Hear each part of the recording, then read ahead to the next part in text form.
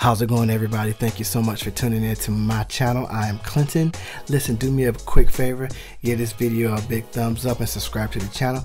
Make sure you hit that notification bell so that you will be notified every time I upload a video. Listen, this video ain't about to be long. I'm about to give you 3 easy daily vocal habits that you can take advantage of today. So let's get started. Number 1 is drinking more water.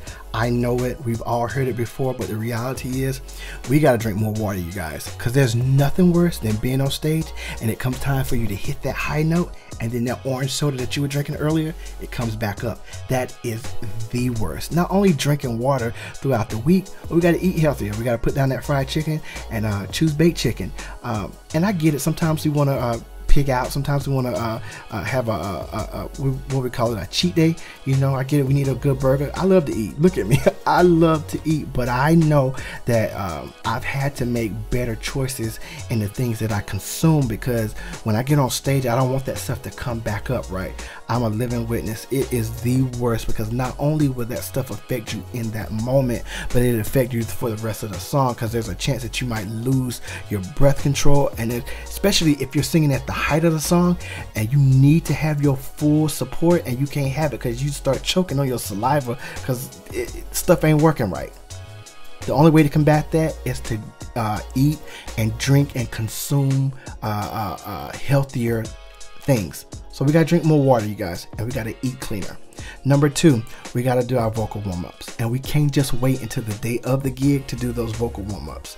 We got to practice every single day. We got to warm our voice up every single day. And what I like to suggest to people is to take 30 minutes to an hour every day to warm up your voice. And you can start with something really simple and something really easy as la la la la la la la la la. You can start with something very simple like that, and then you can go to more technical vocal exercises.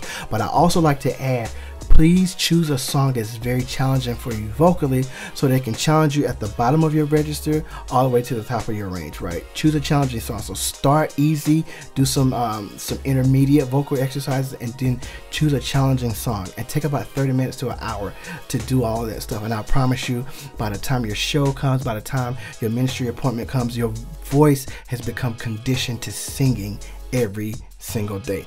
And last but certainly not least, pray. The Bible tells us to pray without ceasing.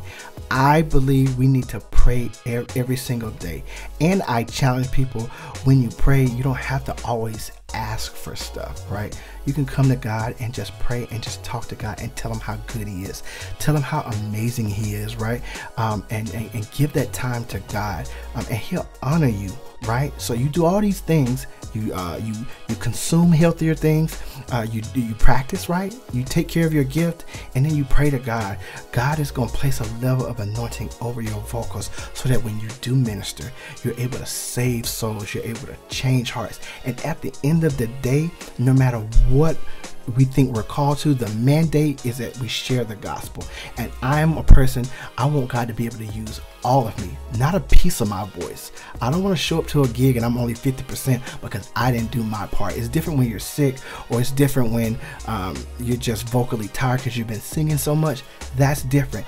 If you're not taking care of your voice, is on you. That responsibility is on you. So I want to make sure that I can do everything that I can, and you want to make sure that you can do everything that you can, so that when you show up, God is able to use all of you. All right, thank you guys so much for listening. I tell you guys, this is going to be a quick video.